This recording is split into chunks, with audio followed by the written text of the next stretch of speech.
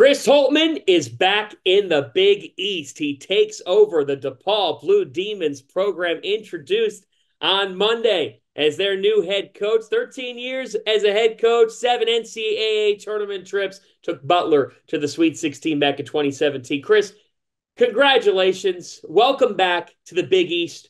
What's the significance of that for you being back in this league, which you had a lot of success and a lot of battles in as well? No, John, great to be with you. Great to be with you, by the way. By the way, all of us coaches that were tournament teams during the COVID year, we always get shafted when they go the 13 years and 7 instead of 8. But That's true. It's your point. It's great to be back.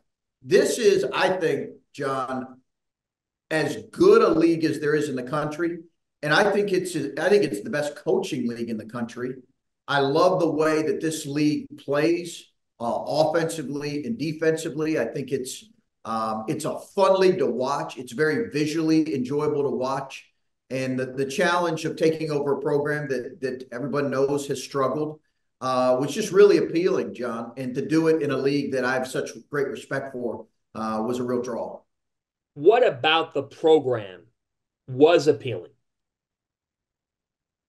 Dwayne Peavy, President Rob Manuel, their vision for what this could be, John, was really appealing. Now, it took a lot of dialogue, a lot of conversations, a lot of me really diving into, okay, I really want the specifics of this. Why has the program struggled for so long? What are some things that maybe are fixable? But having conversations with them, their vision, their plan, was just overall, to be honest with you, was a game changer and ultimately the decider. Was it your thought process to jump right back into coaching? It was not, John. I was not. I was comfortable on a beach for a couple weeks with a drink in my hand and, away from. I'm very comfortable away from the spotlight, so I was comfortable away from all that, and so I was prepared to sit out a year and probably come on, one of your podcasts and talk about college basketball, do some media stuff away from the stress. But as I just started to learn more about this job, the challenge of can we do this? The challenge of rebuilding it. I believe. Certainly we can, or else I wouldn't have done it, was a big draw and ultimately the deciding factor. Talking with people around DePaul, Chris, even looking at where this program is right now, it was clear when this search was initiated that your AD, Dwayne Peavy, and as you said, your president, Rob Manuel, there's a difference. There's a difference at DePaul than maybe the DePaul that you were facing when you were at Butler. I'm not talking about potential. I'm just talking about the feel, the vibe of the program. How much would you reflect on that difference and how much different DePaul can be with this regime? Well, Dwayne's been in Kentucky, obviously. He's been at the blue blood of all blue bloods, and he's worked with Coach Cal. And I talked to Cal about Dwayne and got his thoughts. And Cal obviously loves Dwayne, loves him. And so he's really seen, what it looks like at the highest of levels. And I do think that really helps us chart this course together, brick by brick.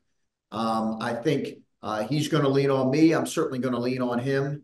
But his vision for what this basketball program can be, and obviously President Manuel's support was critical. We've got work to do, clearly. There's no quick fixes, not even in today's climate of college basketball. I think when there are challenges that are great, but I think, there's real optimism that this brick by brick can be moved in the right direction, and I'm certain it can be. What are the first bricks for you? The right players, the right kind of kids, whether that's current guys on the roster or obviously the addition. But it's always about the people, John, as you know. The success we had both at Butler and Ohio State, it was always about the kids. It was always about the people. It was always about guys that were talented players who were competitive, who played with an edge, and who were willing to sacrifice, and then had great dreams and goals. So it's going to be about that first and foremost. We'll build a great staff. We're in the process of doing that. We will attack this thing aggressively, and I'm excited about it. It's one of those things where you know this. I'm sure that it was talked about at your introduction, where the outsider is saying, well, yes, they went 0-20 in their league. They didn't win a game in the last 75 days of the season. That was then. That was then. You're taking this over, but there is that natural person saying, well, they haven't danced in 20 years. Why? Why take on this opportunity? So why? I had that, John. I did. I had people who I like and trust and who care about me, whether, they're people like you who know this landscape of college basketball from top to bottom, better than a coach could, media people, friends who said, why would you do this? Why not just wait a year? Why not? At the end of the day, I just really believe in what this place can be. And I believed in the vision of Dwayne and President Rob. I think the challenge was appealing, John. But if there was just the challenge without the support behind it, I don't know that I would have done it. And I felt like those two were matched. So the portal is open. The transfer portal has opened up. I've heard that. I'm assuming the moment you're done talking with me, are the phone lines that active? They are. They most definitely are. But it's always about the right kids. But you're right, John. Yeah, it's active both ways, right? It's very busy right now. To go a step beyond, is it a problem in your mind that it's open here when you got some kids that are frankly getting ready to play in the NCAA tournament? I don't love it. I don't love that you have this degree of distraction. I get, there's a window. There's a certain window. I don't love it. I think the focus should be on what is the greatest postseason tournament in all of sports, which is the NCAA tournament. But it's the life we've chose. It's kind of the world we live in right now. Could it get moved back? I could probably get into the weeds on that, but that's for another day. You referenced in this league, with you now in this coaching tree in the Big East, 9 of the 11 have made the Sweet 16. 3 of the last 7 national champions have been from the Big East. Could be a 4th and 8th the way that some of the league's top teams are playing. Just join in this league where you have a Dan Hurley, where you have a Shaka Smart, where you have a Greg McDermott, who you know well, and a Rick Pitino, who is immersed in this league. What pops in your head? Well, I think probably the 2 coaches that haven't been to a Sweet 16, they're just young. They haven't been doing it very long. So, and they're really good coaches. Both of those guys are really good coaches, as we know, both at Providence and Villanova. So it's only a matter of time for those guys. I think you can look at it as a situation where, like, whoa, I don't know if I want to go to that league because of the elite coaching. Or it could be one of those where, man, to go match up against those guys night in, night out is a real appeal. It was a factor for me to choose DePaul versus not choosing. Is it too soon to ask about any developments as you build this staff out? The one we've added is Jack Owens, who's come with me from Ohio State. But beyond that, it's still a work in progress right now, John, and will be that, and obviously putting our team together. Literally, I just got to campus, a day ago, last night, and just got to the city. So press conference today. So we're working on it. Wintrust Arena was not around when you were coaching at Butler, correct? Right. When you walk in there, like, in my head, anytime I walk in there, I'm thinking, yeah, this is a beautiful building. What can be? Like, there's something there. There is, John. That's exactly right. It's exactly right. College basketball, the arena size that fits places, and it's the right size.